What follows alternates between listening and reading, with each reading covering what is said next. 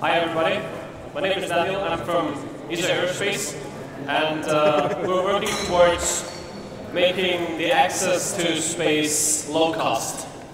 So this is what we usually see from space, in that case from the International Space Station. And in order to understand how space works, let's give you a quick introduction of how it all started with the space industry. In fact, it's all based on the work of this guy, Konstantin Tsiolkovsky, Russian man, who developed the very basic rocket equation, which in fact just tells you how big and fat your rocket is going to get if you want to place a payload of X kilograms into Earth orbits. So there was a lot of work done in Germany actually, then in the US and in Russia. And there was this American guy, Robert Goddard, who invented the first liquid fuel rocket, which is very high performing. And it's based, since rocket technology is based on the military work previously done, there's a very tight connection also to the defense space sector. So the German A4 or V2 was the first rocket to reach space, which is defined at 100 kilometers in altitude. And after the Second World War, there was a split in maybe mostly engineers between the United States and the Soviet Union. So both of them were working towards rocket technology. And then it was the Russians that first placed the first human in space, which was Yuri Gagarin, just 4 years after placing the first man-made satellites into Earth orbit. We all know the Americans were the first ones to achieve a successful moon landing with the Saturn V rocket, which was mainly built also by German engineers who went to the United States after the Second World War. So in the 60s, late 60s, there was a moon landing, and then there was nothing. And from a technology point of view, not that much did happen. I mean, yes, there was the space shuttle. Although space shuttle was the first reusable launch vehicle, at least partially reusable, it was designed for a 10 million launch costs for design. In the end, it ended at 1.5 billion per launch. There was a total of about 120 launches for the space shuttle, so that entire program was about $150 billion. So that was kind of old space.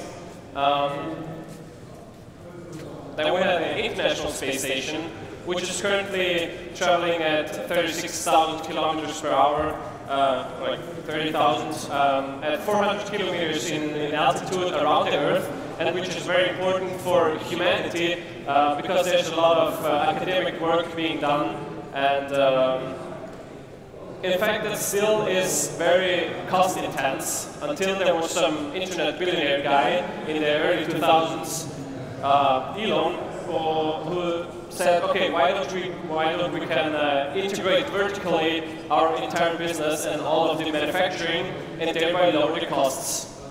So let's take a look at 3 rockets.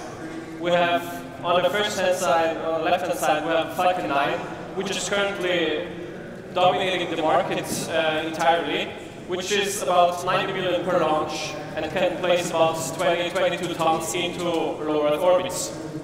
Then there's Falcon Heavy, which can place about 63 tons into Earth orbits for about 150 million per launch. And then the third vehicle is the Delta-4 Heavy, which was predominantly taking all of the payloads into Earth orbits before there was SpaceX.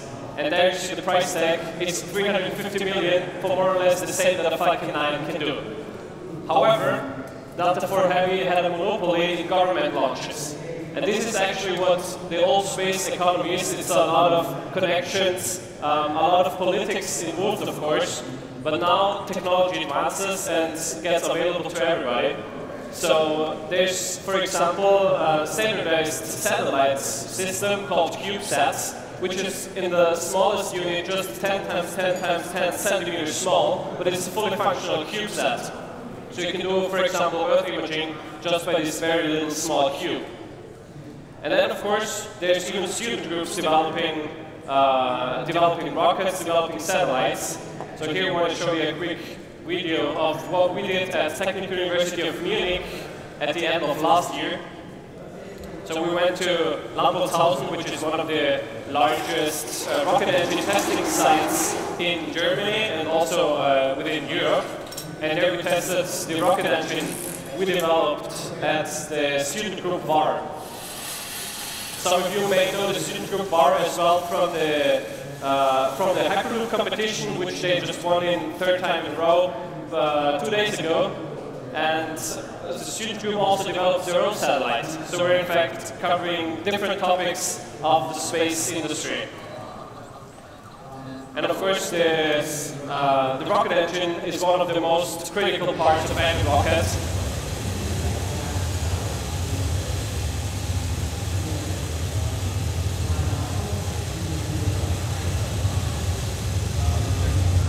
But now that technology advances, even rocket science falls into the hands of students at a shoestring budget.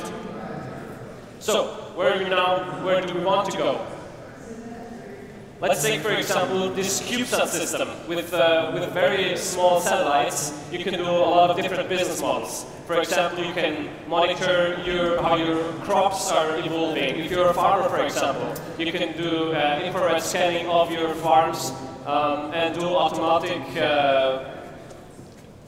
analysis of how your crop is evolving. On the other hand, you can also do 3D mapping, for example, or you can do weather forecasting. So there's very many possibilities that you can use space as a platform. Another example, for example, is what SpaceX is doing, what Facebook is doing, what OneWeb is doing, is providing internet to the entire humanity, to the entire globe. And some of these concepts are based on satellites. So by placing hundreds and thousands of satellites into low Earth orbits or even medium Earth orbits, you can achieve global coverage and provide internet for low cost. And here again, a big point is the access to space. And since technology advances, and a satellite is nothing less than just electronics, more or less, and electronics advances, these spacecraft get smaller. So this is a chart showing the average spacecraft mass or satellite mass over the past years, where you can see a massive decline. On the other hand, since technology is available everywhere nowadays, the number of satellites is increasing heavily. So we're seeing high growth rates in satellite deployments. And that's why, on the other hand, mini launchers are being developed worldwide. So you don't need for your 100, 150 kilogram small satellites, you don't need rockets anymore that can carry up to 20, 30, 40 tons into Earth orbits, but it's just 100 kilograms or 200 kilograms, and you get also the flexibility of launching very fast and into your specified orbits. Then there's production technology. So again, as technology advances, you can leverage, for example, additive manufacturing. This is a picture of additively manufactured rocket engine we did at ISA Aerospace. And there you can drastically lower the costs and also the manufacturing time. For example, for a conventionally manufactured rocket engine, you calculate about 9 to 12 months just in production time. With additive manufacturing, this time gets down to about 2 weeks. Of course, there's the big question, can you somehow leverage reusability? And yes, SpaceX has demonstrated that it's possible. Until about 15 years ago, everyone would have said SpaceX is completely crazy because they're trying to reuse rockets, and rockets are not reusable, but in fact they now are. And this again is lowering the cost for SpaceX access drastically. And what's most important for the entire industry and the entire market is competition. Because if you just have one launch service provider, for example, such as Delta4 Heavy was, you can just go up in prices as much as you want because you're the only provider, and thereby just gain from the market and from your monopoly. So if you place a lot of satellites into Earth orbits, where do we eventually want to go? I mean, it's just placing cars into Earth orbit for the sake of placing cars into Earth orbits is not that great of a story. But we can do a lot of different things. For example, we can take the moon as a stepping stone for further human exploration. And the moon is quite good because you can reach the moon in about 2 to 3 days compared to reaching Mars, which takes you about 9 months with your rocket. And then, of course, there's space mining. You can leverage the materials available that are on Moon, for example. You could use maybe helium-3, for example, carry it back to the Earth and operate your energy clean fusion reactors. So there's many different possibilities. On the other hand, there's rare materials such as palladium, platinum, that's available in space and on asteroids, but only in very limited amounts available on Earth. And then, of course, there's the idea of making human life multiplanetary and going to build bases on the Moon and Mars, and let's say have a backup plan for bad events that could happen on Earth. So to say to keep the Earth from extinction or humanity from extinction. Of course, some of you guys know, of course, this picture. Mars, for example, could be habitable by humans, but of course there's some work that needs to be done, and we're one of the companies, and we're happy also to have a very active ecosystem around the space business as well in Munich, to the entire space industry, and in that to lower the cost for space access. Thank you very much.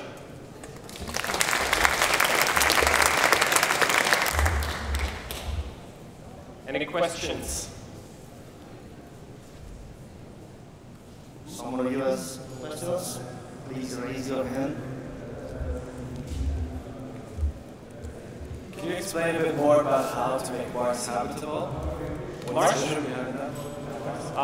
Mars has more or less no atmosphere, so you need to develop lots of technology that you can carry around with you, so to say, life enhancement systems, and the challenge here is to make it very user-friendly. So it's not that great if you should carry your own spacesuit, but it weighs about 150 kilograms, although you weigh less on Mars because Mars is smaller than Earth.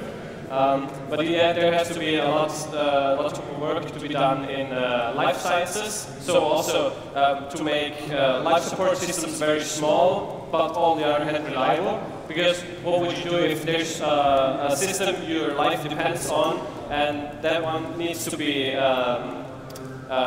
you need to have 2 of the systems, so just to be fault tolerant, for example.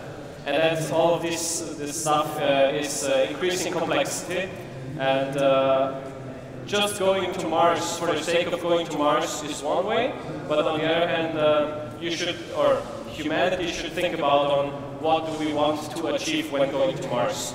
And therefore also some new constraints are being set.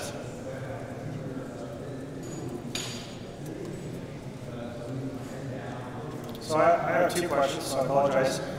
First question is, from a legal standpoint, if a private enterprise wants to land on the Moon or on Mars, are there any laws in place or any kind of agreements in the world that are in place that prevent that from happening or make that difficult?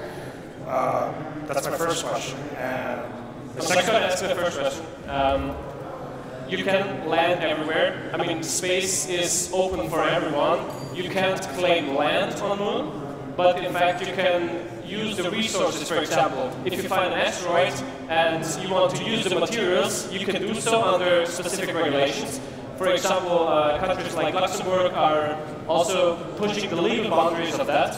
And you can, for example, then use the materials of asteroids, but you can't claim that the entire asteroid is yours or is your land. You can't do that.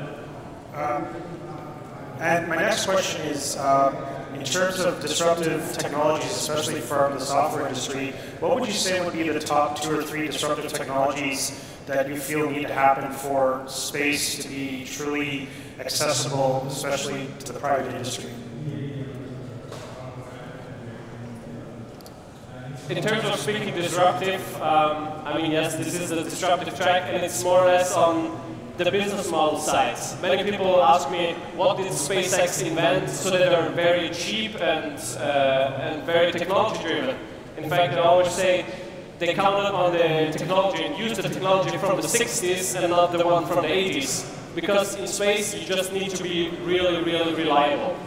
Of course, the technology that needs more to advance, of course, is electronics and software to do real-time guidance, for example. So up until 20, 30 years ago, you had only predefined trajectories you could fly with your rocket, but now you can also do real-time simulated trajectories. So at each guided cycle, let's say for example a second, you calculate the end of your trajectory and whether you reach orbit or not. Thereby you have to adjust your steering, your gimbaling of your rocket engines, for example. So just the enhancement of computation power is a real big effort and advantage to launch vehicles, for example.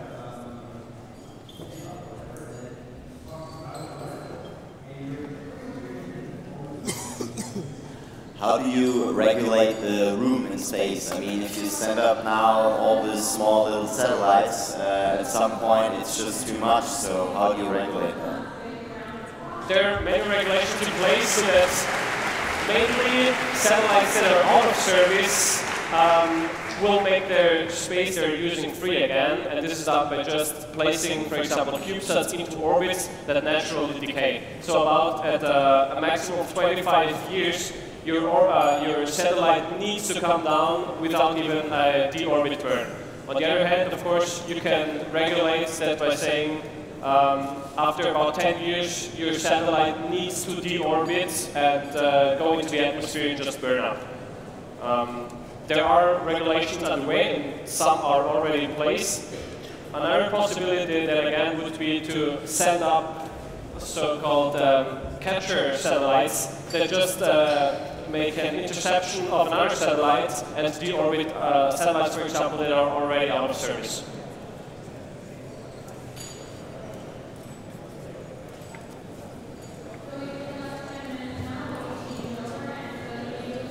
Talking about inside aerospace, do you provide technology used for launches, or do you launch yourself? Both. I mean, on the other hand, we provide technology used for launch vehicles. For example, we're very much focused on the rocket engine part. In the long term, of course, we plan to do our own launches just to have the end-to-end service to the customer.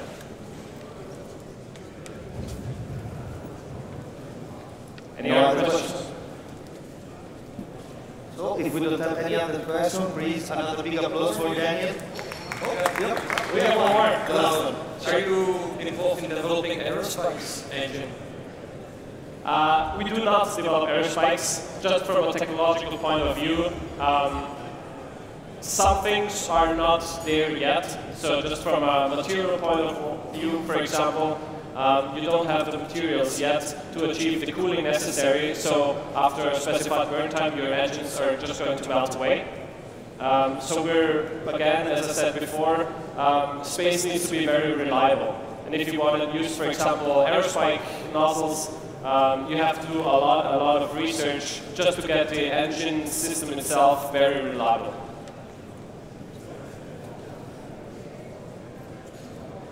All right. Thank you very much. So, thank you very much, Daniel.